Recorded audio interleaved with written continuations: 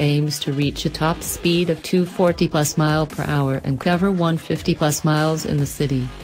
Named after tachyon, a hypothetical particle that always moves faster than light, the Tachyon Speed is a brand new all-electric hypercar that has been in the works since the summer of 2012. It's being developed by Southern California-based Trice Advanced Engineering Systems and Research, RAESR, and wants to play in the big league by packing an absurd amount of power in the low-slung body of the hypercar that looks more like a jet fighter.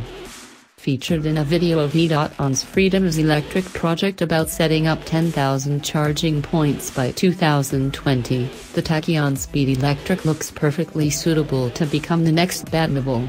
It uses a massive canopy granting access inside the tight cabin that has been developed with a tandem seating arrangement. RAESR Tachyon Speed. RAESR Tachyon Speed.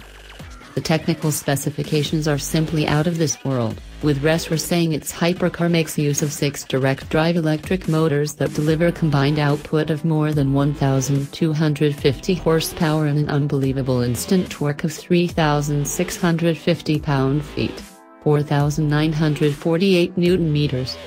The carbon fiber-bodied, all-wheel drive Tachyon Speed weighs as little as 2,950 pounds, 1,338 kilograms, dry, and has an aerodynamic body with a drag coefficient of 0.39.